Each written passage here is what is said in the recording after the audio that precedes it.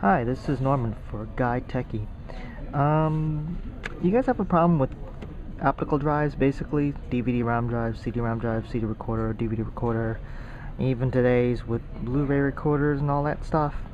Well, notice like if you don't use it for long enough, the tray will not come out even when you hit the eject button. You can probably hear it grinding, but nothing happens. Of course, you can always use a handy tool like a paper clip that's been straightened out at the edge, and then stick it in the emergency hole and then push it in to pop it out, but it gets annoying after a while. I propose a really quick fix. Hopefully it will last a good while. This fix comes in the form of a rubber band.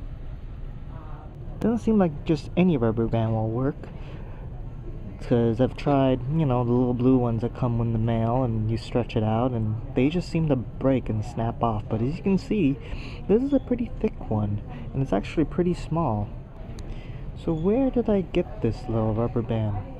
Well, I'll tell you. This cable right here, it came brand new, as you can see, with a monitor, and they actually had a rubber band on both ends. They had it covered with styrofoam. A little bit of thin piece of styrofoam wrapped around these little rubber band right here. And so I when I saw that, I was like, hey, that looks like it may work with this little annoying problem I have. Yeah, I know these things are pretty cheap, but it still feels bad to throw one out just because of that one little belt. So I already removed the screws, as you can see, and I'm going to go ahead and remove this. What you want to do though, you want to pop out this plate first, this tray out, so if it's already off, or if you have a hard time trying to pull it apart anyways, you're going to have to use the emergency eject, as you can see what I just did here.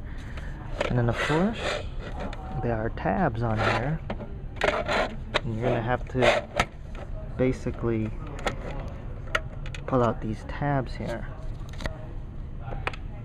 So I got one hand on the camera and one hand on here, so focus is probably not going to be the best. As you can see, I'm basically trying to pop this out. I'm going to pause this and do all three, so we may miss a little bit of details, but that's okay. You'll see. Basically, it's just popping this tab, that bottom tab, and that other side tab, and then just prying the whole thing apart while the tray is already extended. Okay, so we missed a little bit of that popping action because I needed both hands, but there you go. With the screws gone and the front plate popped up, you can now basically remove this whole piece.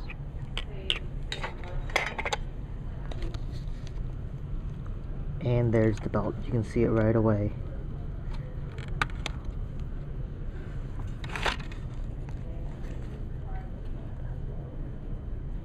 So you can see it's a little bit smaller than that.